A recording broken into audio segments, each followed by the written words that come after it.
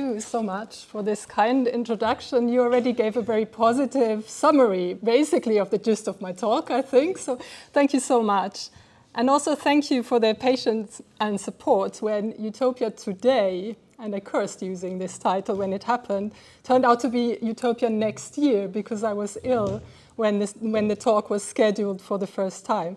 So many thanks for being here today, and my apologies for any inconvenience.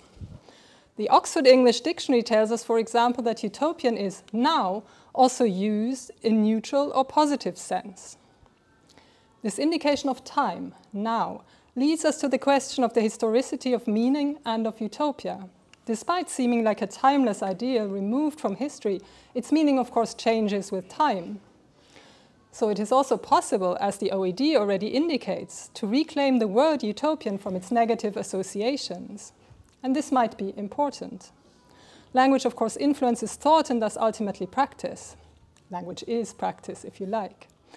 Why we need a positive view of utopia today and how utopian practices in a non-utopian world could be conceived is the main issue of my talk.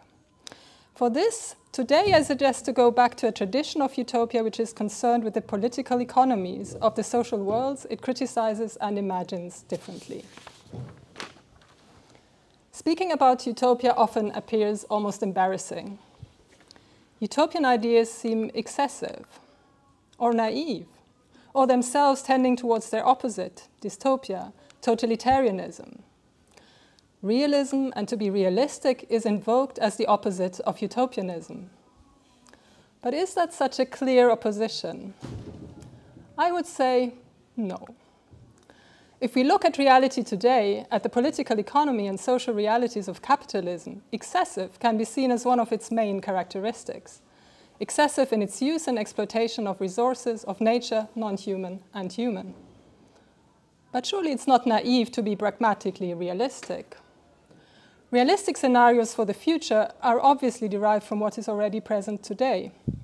Climate catastrophe, increased risk of pandemics and wars over dwindling resources, pressure because of land becoming uninhabitable and barren, and so on. Hence, to think that it is politically realistic that things can go on as they are and pragmatic solutions will be found within the existing framework is indeed itself naive. It is clear that climate catastrophe will cause drastic changes, for which there are no realistic answers as yet. So one could say that realism today is either naive or it means to accept more or less dystopic scenarios of scarcity, conflict, and suffering. Also, to insist that pragmatic realism, understood in opposition to ideas of radical change, is the only rational worldview, is itself a totalitarian attitude. It sets the status quo as an absolute. Rather than utopia being an absolute ideal, the real appears absolute in such a perspective. Realism in this sense, today, is always economic realism within the existing setup. It is capitalist realism, as cultural theorist Mark Fisher called it. Therefore, it is not, as the word realism may suggest, a neutral orientation towards reality, but an ideological framework blocking other perspectives on reality. Can utopia be a perspective on reality? I would say yes.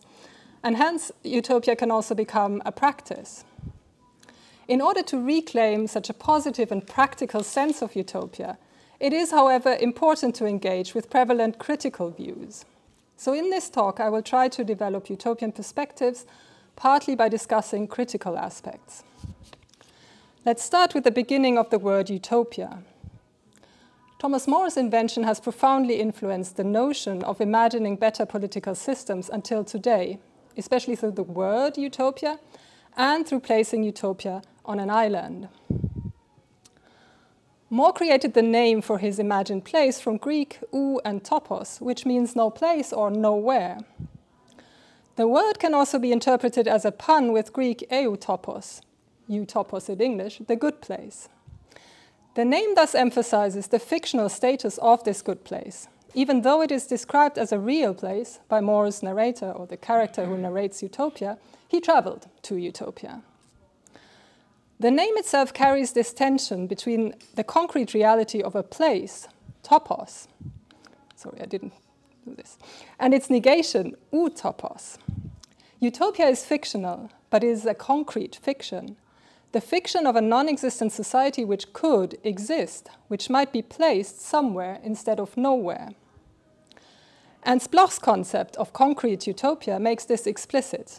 Utopia is the concrete imagination of a better socio-political world, not a dreamlike paradise or magical land of cocaine, but a world which functions according to the rules of possibility. The predominant negative view of utopia as impractical instead focuses on its irreality, its removal from existing places and historical time.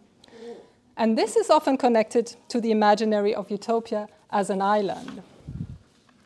The island as a separate sphere where everything is ordered nicely and autonomously is of course a very compelling image and has been incredibly successful in the Western cultural imaginary. At the same time, it is linked to negative views of utopia. The perfect place detached from the rest of the world and hence unattainable, an enclosed space of a totalizing ideal, imagined as indeed islands often tend to be, as removed not only in space but also in time, a timeless, unchangeable ideal. Island utopia is seen as a self-enclosed space, following its own rules, disconnected from the developments of history and the complexities of the socio-political world at large. However, if we look at this famous illustration of utopia, it already suggests that a different reading of island utopia is possible. The ships in the foreground emphasize the connectivity of the sea. The settlement on the shore in the background shows the proximity of utopia to other countries. And indeed, Moore's narrator also talks about this. Island utopia can thus be seen as both separated from and connected to the outside world. As any island, it is characterized as much by openness and connection with its surrounding waters as by enclosure. Moore's island, however, is not a natural but an artificial island. Not only on the level of being a fictional invention, but also within the narrative. Utopia is separated from the mainland through a political decision and through human labor. This double artificiality of the man-made fictional island is significant because it highlights the creative act of utopia. Utopian thought, of course, stands for imaginative experimental ideas. And even more fundamentally, utopian drafts of alternative socio-political worlds highlight the fact that human history is always man-made, in the interaction between man and non-human nature, like the creation of an island from a peninsula. Human practices and ideas shape landscapes and places. They make history, and of course societies and politics. But this is not always fully understood. Until today, the social world is often experienced as one of necessities. Even when the conditions are man-made, results appear as inevitable, and given realities are often referred to as natural. In this way, for example, economic crises are framed like natural catastrophes, not as the results of a specific economic system, which we could change, but as an inevitable consequence of human activities. Similarly, poverty, for example, appears as a natural given that can be fought, but not as something that has been caused in the first place. The proverbial widening gap between rich and poor is viewed like a self-propelling phenomenon, which indeed it is within capitalism, but not in any way within nature or the human condition. Utopian thought, in contrast, insists that we can imagine otherwise, and that through political decisions and human labor in the broadest sense, we can create different conditions for our societies and hence different societies. Social worlds which seem utopian only as long as the perspective of the established status quo is set as absolute. Like Moore's artificial island, all social conditions are man-made and therefore open to change and planned improvement. Of course, there can be unplanned negative consequences and effects arising from established conditions or from newly created conditions. But then these can be taken into account when planning change for the better. There can always be conscious change, small or fundamental change, a departure from the established continent of social conditions towards new ones. Thomas More's description of the conscious separation of Utopia from the mainland, however, is also an example of where this seminal utopian text itself, unless we read some irony or satire here, itself remains tied to assumptions of its own time, which would not seem utopian today. The foundation of Utopia in Thomas More's narrative is marked by a classic act of imperial conquest, colonization, and autocratic power. I quote, "This was no island at first, but part of the continent. Utopos, that conquered it, whose name it still carries, for Abraxa was its first name, brought the rude and uncivilized inhabitants into such good government and to that measure of politeness that they now far excel the rest of mankind. Having soon subdued them, he designed to separate them from the continent and to bring the sea quite round them. To accomplish this, he ordered a deep channel to be dug."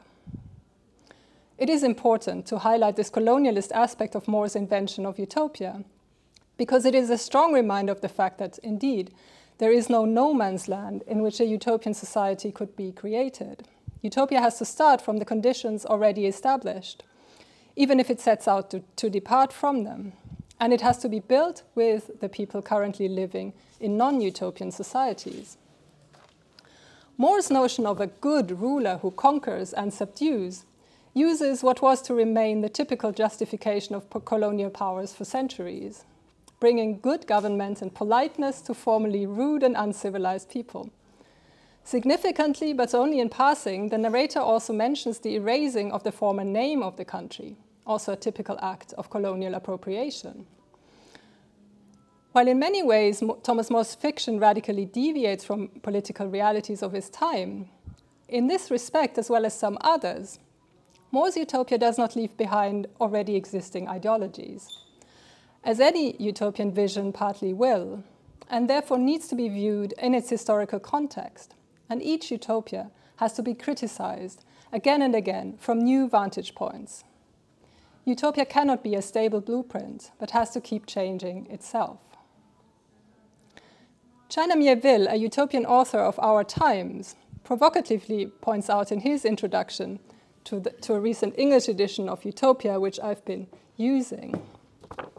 I quote, "A start for any habitable utopia must be to overturn the ideological bullshit of empire, and unsentimentally but respectfully to revisit the traduced and defamed cultures on the bones of which some conquerors' utopian dreams were piled up."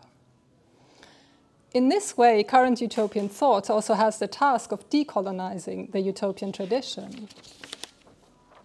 This means not to impose a Eurocentric worldview, which even permeates utopia as the imagined other of real politics, where Euro and Western centrism is still predominant anyway. It means to radically democratize utopia by critically analyzing those structures of power and exclusion which influence even the cultural imaginary of better worlds. Reflecting on this passage from Utopia also highlights the problem of imposing better political conditions by decree from above and through acts of power and submission. In variation of China Miéville's statement, I would also say that a start for any habitable utopia must be to overturn power hierarchies and submission, a democratic liberation from below, not the bringing of good government from above. So indeed, there can be no blueprint for utopia, and neither should there be any. Utopia needs to be processual. The utopian tradition itself has to be viewed critically. But does this mean we should abandon utopia? To abandon the journey to utopia would mean to abandon the idea of change for the better, the idea at the basis of human culture, really. That is, the idea that mankind can make things, including political institutions, for its own benefit, and the idea that everyone could be included in this benefit. Utopia, despite the imperial beginnings in More's narrative, carries the notion of being a better world for all. At least there's a long and rich emancipatory tradition of utopian thought which has this idea as its basis.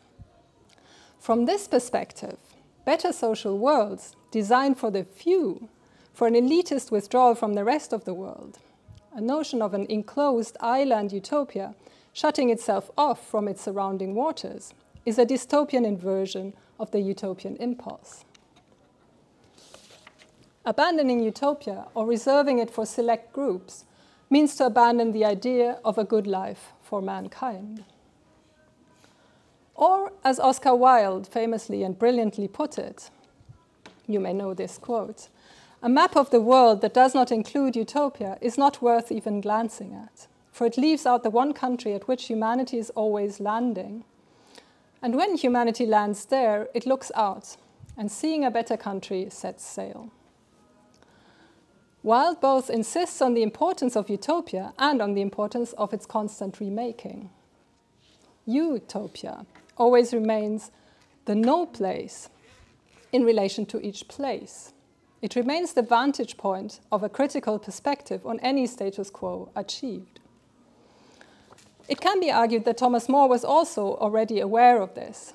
The complex narrative structure of his fictional text, including dialogues between different characters, subtle ironies, and satire, this hardly provides a simple ideal of politics, but rather instigates critical reflection and an active imagination on the part of the reader, and questions towards the text, questions towards utopia. Therefore, as I have stressed, utopianism in a positive sense cannot consist in what is rightly seen critically, a blueprint of a fixed aim of historical change, tending towards the totalitarian and imposed from above. Perhaps somewhat surprisingly, this critical view of utopian visions was also purported by Karl Marx and Friedrich Engels. While many anti-utopian attitudes are combined with anti-socialist or anti-communist views, Marx and Engels themselves were opposed to utopianism. In the Communist Manifesto, they positioned their own political agenda against what they refer to as utopian socialism. Like many later critics of utopia, Marx and Engels also see utopian ideas as detached from historical developments and social realities. Instead of what they consider as mere intellectual fantasies of a better world, Marx and Engels, as is well known, emphasize the appearance of a new social order in the process of class struggle. A better socio-political world would thus be created from below and in practice, not through the implementation of a utopian theory. More recent approaches to utopia, in fact, agree with this critique and conceive utopia as linked to concrete historical conditions and existing social movements. And many current utopian approaches are also linked to a Marxian understanding of capitalism and class society. Indeed, as I will argue, utopia and communism have many things in common, even going back to Thomas More. Let me start with a short remark on Marxism. As was already mentioned, I had the pleasure of being able to write about Marxism and utopian thought for this nice issue of Share magazine, which had posed the question, is Marxism still relevant? Now we can ask two questions. Is Marxism and is utopianism still relevant?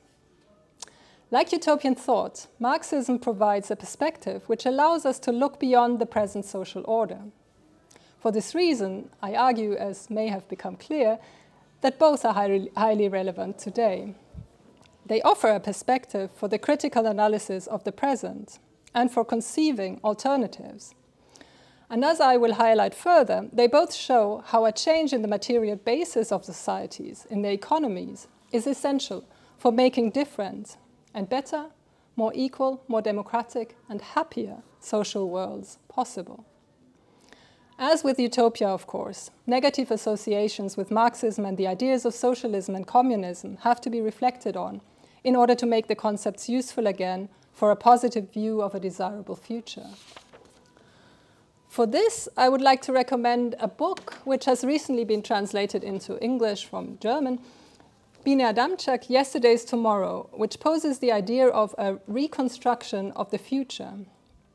Adamczak, a contemporary political theorist, confronts the memories of when revolutions under the banner of communism violently turned against their own supporters, especially during Stalinism.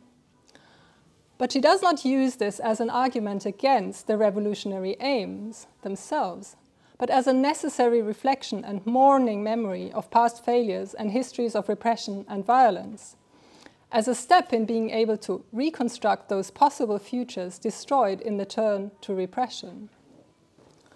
So besides the critical analysis of the current status quo, a critical analysis of past and present attempts at better worlds, or better worlds in inverted commas, is important for the development of ideas for alternative futures, a self-critical reflection which is part of a democratic process, including an awareness of harmful justifications of sacrifices in the name of an ideal, which is a dangerous turn a political system can take when a specific better world is proclaimed.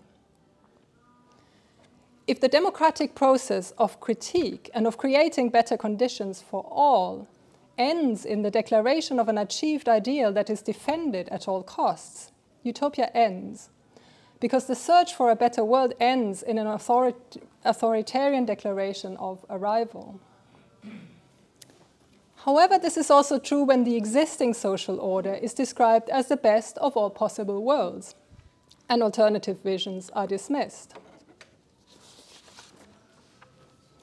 This means cementing a system which is structurally based on inequality and on the exploitation of man and nature, and a system with its own deadly consequences, for example at national borders, and with the numerous early avoidable deaths from lower class status related to malnutrition, higher risk of disease, bad working conditions, higher exposure to environmental destruction and pollution, and so on. The critical analysis of how this system works is what Marx puts into focus.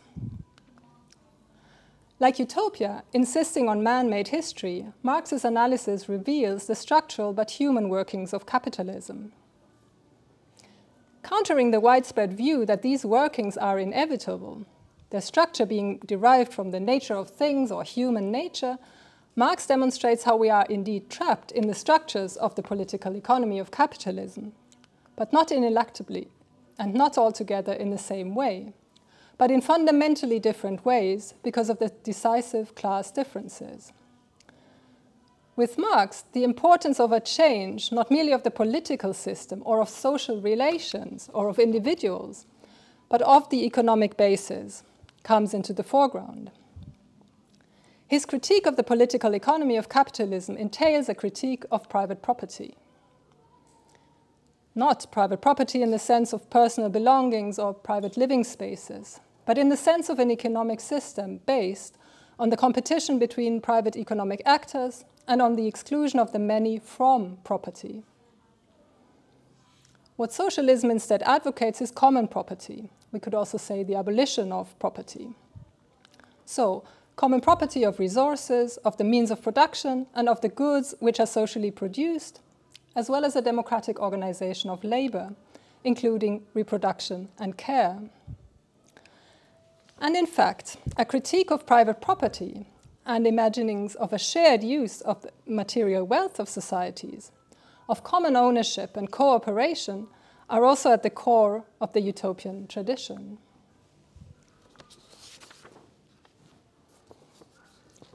The question of the economy and its basis in the system of property is already a central topic in Thomas More's Utopia.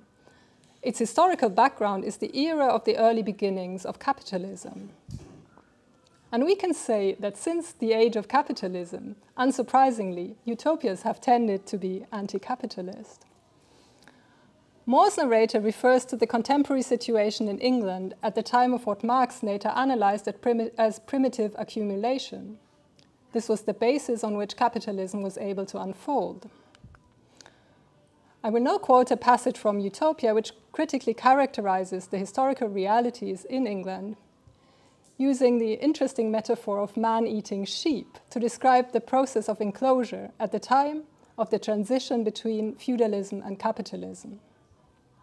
This was a form of land privatization which brought about mass evictions and poverty among the lower classes.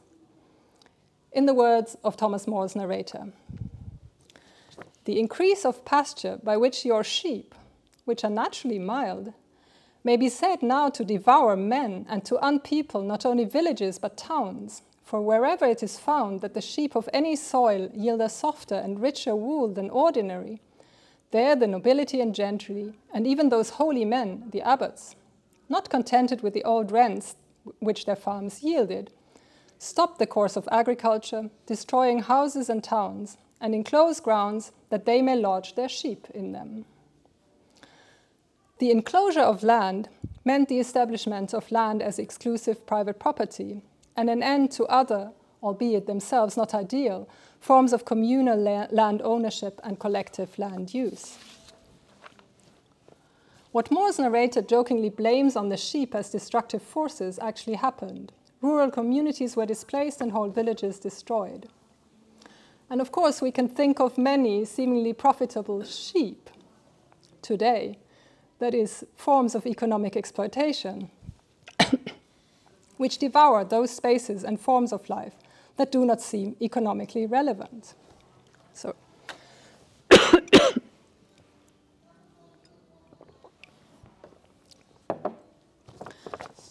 in Utopia, Moore describes the social consequences of this type of appropriation of land, leading many to such poverty that they either had to steal or beg. Both practices were criminalized.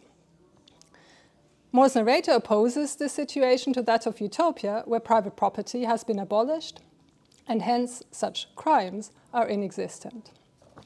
He declares,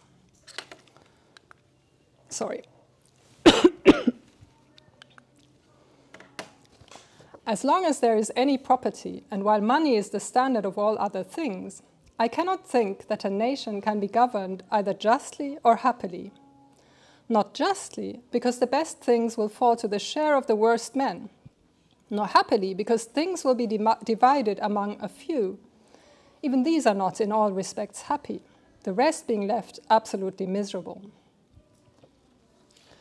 In Utopia, then, there is no property, and work is organized collectively, with everyone choosing a profession they prefer besides agriculture, which everyone learns about. The working day has been reduced to 6 hours. This is possible because everyone works, and unnecessary work arising from the logic of profit-making has been abolished.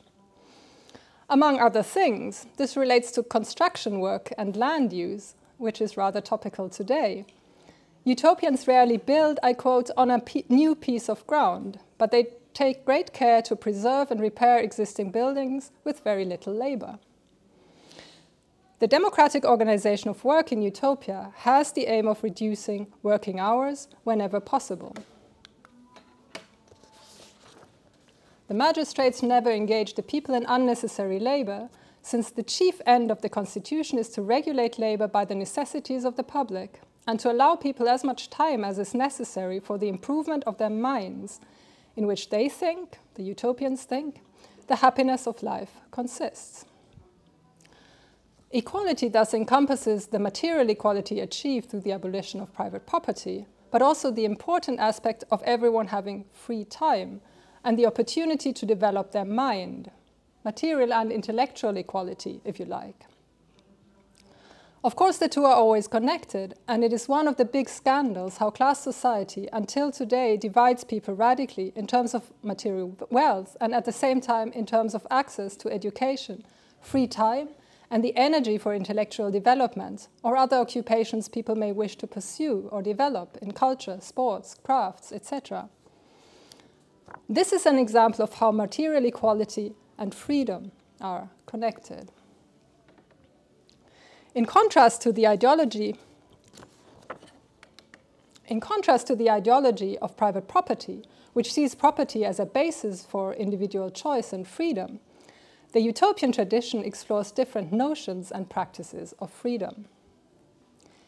In the text, The Soul of Man Under Socialism, which I already quoted, Oscar Wilde, who is perhaps a surprising proponent of socialism, Wilde insists that after the abolition of private property, individual development, what he calls individualism, will be far freer, far finer, and far more intensified than it is now.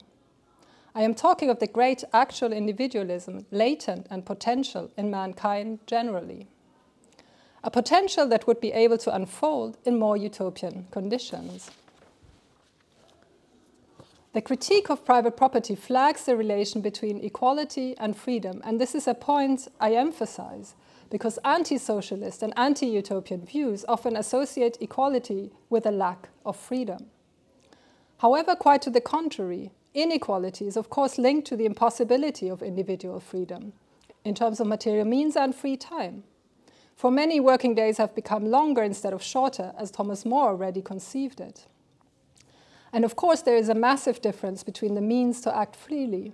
If I have no money, I have very little choice, unless such sadly topical questions are seriously considered a matter of free choice. Should I heat or eat? The idea of equality does not mean the creation of a totalitarian collective of homogeneous people, as some critical views of socialism and utopia depicted. It means more scope for individual choices, free development, and time. But what about political freedom and democracy? Does a system of common property not necessarily tend towards totalitarianism? While endorsing socialism in combination with what he calls individualism, as we have heard, Oscar Wilde already warns of an industrial barrack system, or a system of economic tyranny and authoritarian socialism. Indeed, real existing socialism has often been exactly that. So yes, I'm talking about a utopian concept in the sense of something that has not existed yet, at least not on a larger scale and for a longer period of time, but something that is not outside of all probability. A democratic organization of work and production, which we heard in Thomas More's words, many utopian thinkers have drafted. Indeed, the idea of common property in a utopian view is not the idea of state property, nor the idea of planning from above. Instead, a utopian concept of a different economic system is based on the idea of extending democracy to the economy. To mention just one further famous example, the same is true for William Morris's utopia, News from Nowhere. Morris describes the democratic setup of a future utopian England. In the following passage, a utopian character explains democracy to the narrator, who comes from historical England, and the utopian sharply criticizes Parliament, as we also know it. Was not the Parliament on the one side a kind of watch committee sitting to see that the interests of the upper classes took no hurt? And on the other side, a sort of blind to delude the people into supposing they had some share in the management of their own affairs? In contrast to this, democracy in Morris' utopia is made up from below, with neighborhood councils deciding about work, the shaping of their own environments, such as building and infrastructure, etc.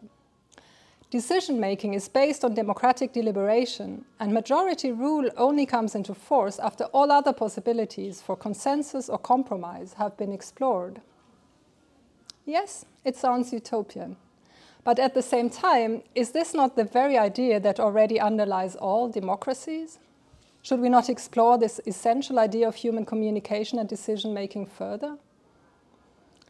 Morris' utopian society has also done away with nations.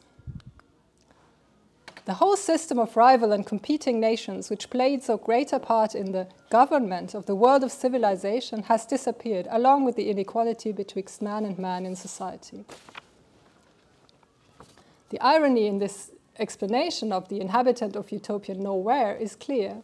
The name of government does not deserve to be given to this hardly beneficial competition between territorial political units. Can we really not imagine or practice otherwise? It becomes clear that a utopian democratization goes far beyond democracies as we know them today. In capitalism, besides competing nations on the macro level, there are mostly competing private actors whose separate aims of profit-making primarily shape their activities. This is not their individual decision, but an economic necessity, a precondition for participating in capitalist economy. Unprofitable businesses do not survive. Instead of this competition in a utopian economy, there would be democratic planning and cooperation. The utopian aims would be a good life for all and a livable planet for all, non-human nature included, both of which the current system not only not achieves, but hinders. Like utopia, like communism, the notion of a planned economy is historically tainted by concepts of rigid state planning. But this is not the idea of planning at the heart of the utopian conception of economies. Indeed, it is worth to reclaim the idea of planning in this context. Surely in other spheres, planning would not seem to be something negative, but exactly what we should be doing. So why not in this extremely important field of the economy, of what we make, what we shape, what we do? The idea of sustainability is widely accepted, but in order for any human activity to be sustainable, really, planning is crucial.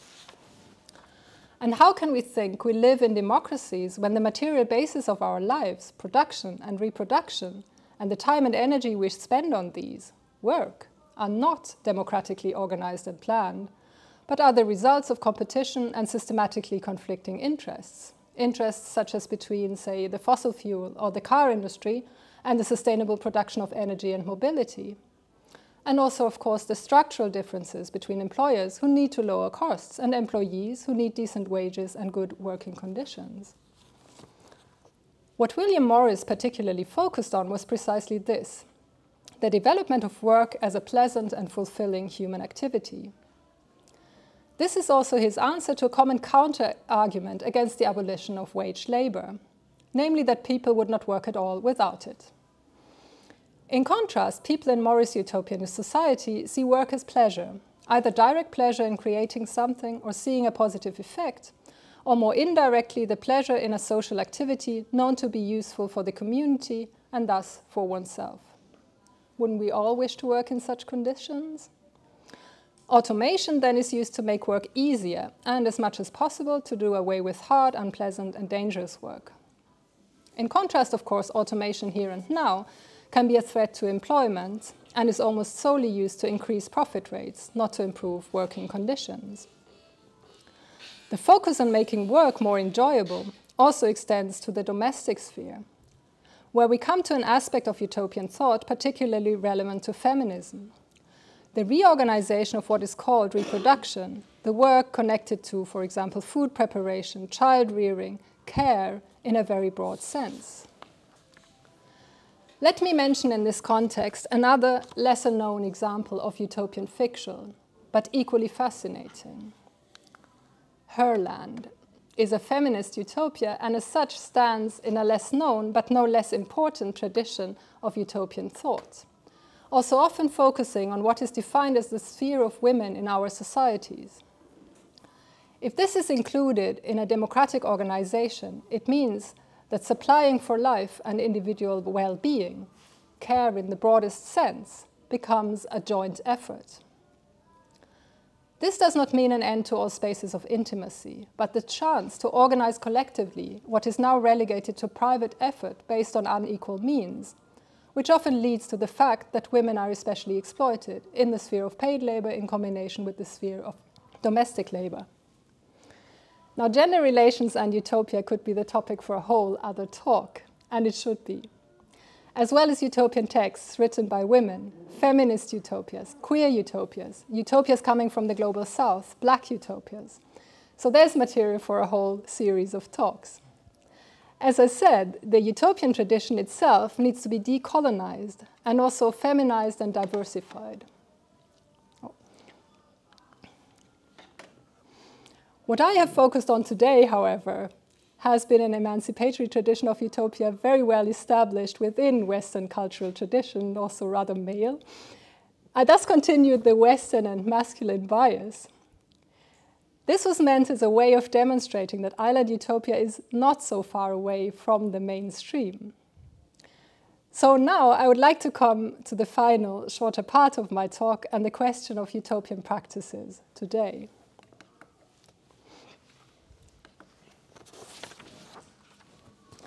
If utopian thought emphasizes the quest for more radical forms of democracy, I would argue that all experiences today with democratic decision-making and with the acute awareness of power relations and communication, can be a form of utopian practice.